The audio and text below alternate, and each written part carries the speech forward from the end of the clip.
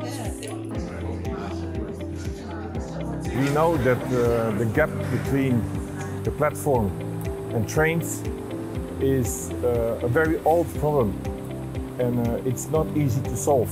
From the platform to the train, this horizontal and vertical gap are still there, and we don't have any other solution than using the foldable ramps. The ramp demonstration involved participants coming in to trial the ramps and then give their opinion of how it might change the way that people with a disability may be able to access the public transport. My experience here today was the solutions, the AMAR and the DMAR concepts provided me, myself and my guide dog, very smooth access into and out of the prototype conveyances that were provided here today. It's important that people with disabilities can maintain an autonomous lifestyle. You know, if we can integrate this technology into the trains, it's good for us, it's good for disabled people, you know, for their independence. I think it's very important because everyone needs to feel safe and have equal accessibility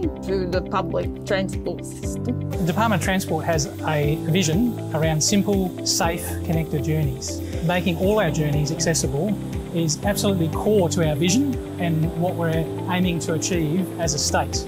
We're very grateful for NTRO for taking the initiative to solve this problem, and so we are really grateful to be involved. NTRO is playing a critical catalyst and sponsor of this particular innovation.